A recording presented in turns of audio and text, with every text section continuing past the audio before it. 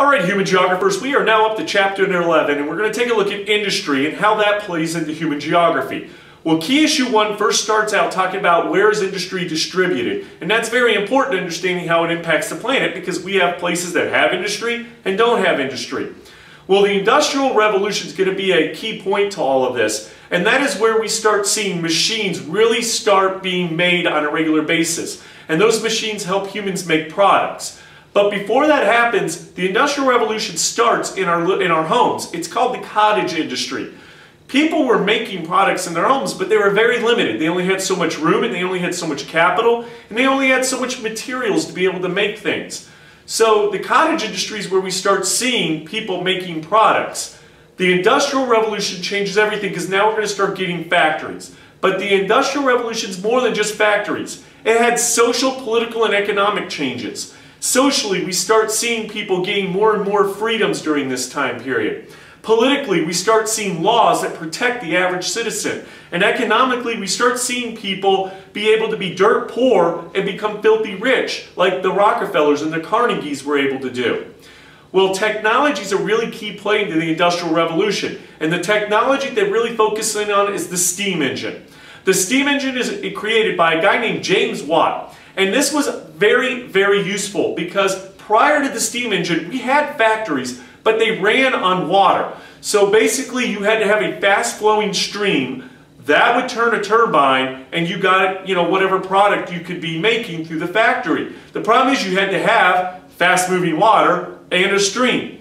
So if you didn't have those, you were very limited. The steam engine changes everything because you could place a steam engine pretty much anywhere you wanted to. So let's go ahead and see other ways that the Industrial Revolution changes things.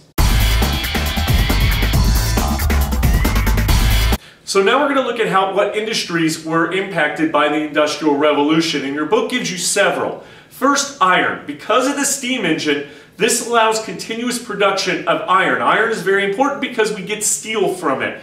Steel is able to make buildings and make locomotives and rail tracks and boats. It was used for so many different objects. So it was very important to be able to start producing iron and steel. Coal becomes a major player in this because it's cold, it's burned, that makes the steam engine work. So when coal is burned, it heats up water, that water boils, it produces steam, the steam turns a turbine. So areas that had coal were really ripe for the Industrial Revolution to be able to occur there.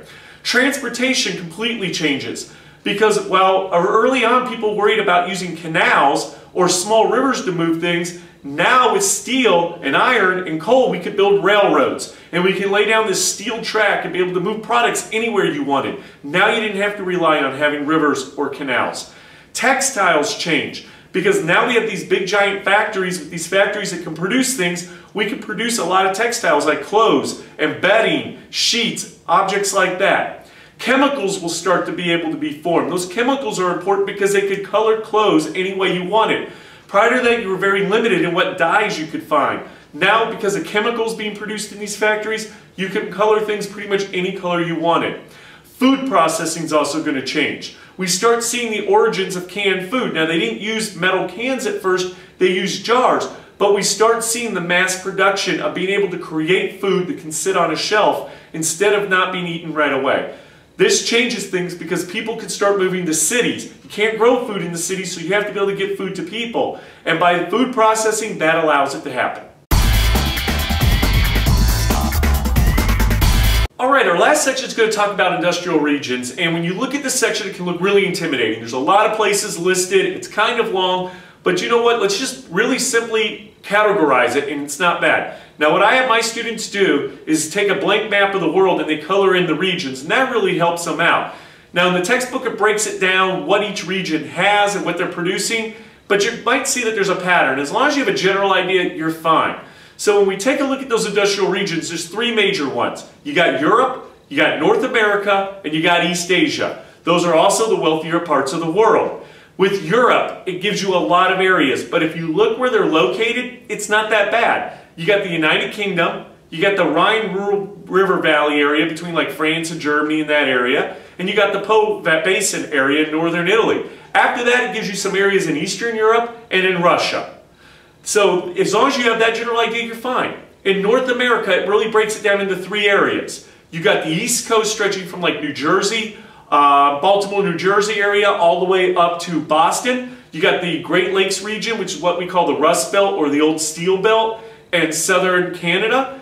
And you got the West Coast that stretches from San Francisco to San Diego. But those are really just the only 3 sections. And in East Asia, it really just focuses in on Japan and China. And China only has a couple industrial areas that are major areas within it. So it doesn't really have a lot. It's just they break it down in a lot of detail. And as long as you know the general areas, and you even know some of the products coming out of those areas, you're going to probably be fine. And you'll see that that wraps up Key Issue 1.